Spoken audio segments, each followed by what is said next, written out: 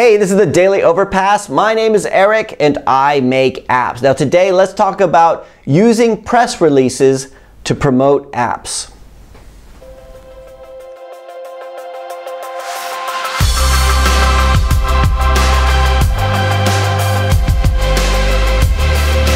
Okay, so today I want to answer a question that came in a couple of weeks ago on episode 559. And that was the episode where we talked about app awards, and I've never won an app award, but that's okay because I don't really believe in them. But there was a really good question on that video from John Reed who said, if you accept that awards are nothing more than a promotional device, it leads to the question, do you use press releases? Right? Really good question, John. To answer it, yeah, we have used press releases a bit in the past, but only like 5 or 6 times. The experience was so underwhelming that I never even talked about it. In fact, I forgot that we had done them, right? So when we released the first few apps, somebody had told me, somebody gave me advice saying you should do press releases. It's kind of one of these situations where I think people keep giving each other advice and nobody ever stops to say, does this actually work? So somebody says, you should do a press release. So I said, okay, it doesn't really seem newsworthy because it's an app, but we did a press release and it just felt kind of dumb to do it. So, Overpass Apps is releasing the new application called such and such, and owner and founder Eric Wroolie says, we're very excited about this new development and all this kind of stuff, and it's like it's written for the press, but it's like, yeah, it just didn't really do anything. So I mean, I would have been further ahead if I'd written the press release down on a piece of paper and thrown it out the window, because then maybe somebody would have found it, but we didn't really see anything with that. So it never really helped me at all. Now, like a year later, where we released Vietnamese flash quiz, and we released like a bunch of games in a row, so it was a lot of variations on the theme, and we had hired a new person who was doing some SEO for us, and he was doing a really good job, but he was like saying, you should do a press release. And I was like, we tried that before and it didn't really work. And he said, well, let me write the press release and we could distribute it and see how it does. So I said, sure, go ahead. He released the press release through, I think it was PR Web.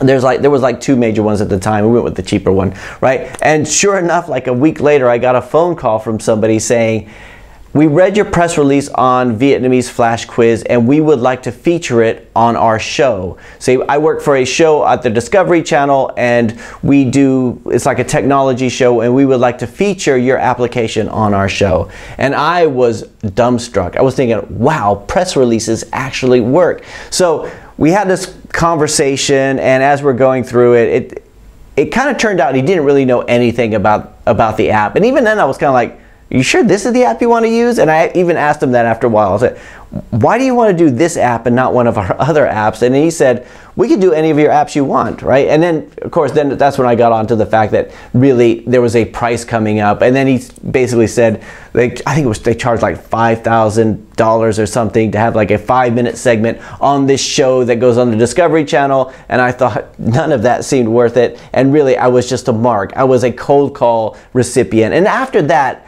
I think it just left a bad taste in my mouth. I thought, I'm not going to do this press release thing anymore. I haven't found anything worthwhile in it. The assumption is I didn't think like a major news outlet would pick it up anyway, and I was so skeptical. It seemed dumb doing it.